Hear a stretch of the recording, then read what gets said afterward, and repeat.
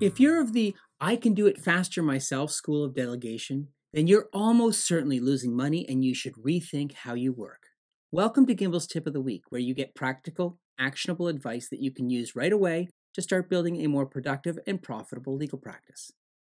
Effective and responsible delegation is a challenge for many of us, but it's something we all have to come to terms with and master if we want to be really successful. To put things in perspective, if the task at hand is something that could be done in 1 hour by a $100 an hour clerk, and you're a $1,000 an hour lawyer, you better be able to complete the work in a tenth of the time, or you're losing money doing the task yourself.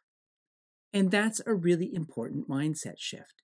Sure, the job might take you only 6 minutes, but your 6 minutes of time comes at a much higher cost than many other people's 6 minutes.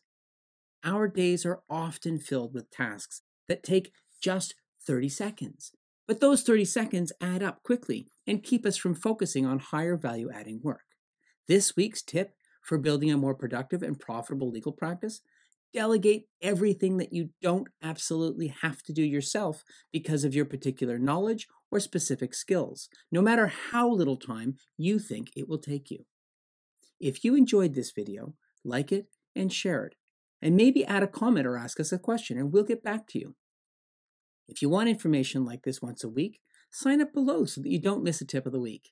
Thanks a lot, everybody. We'll see you next week.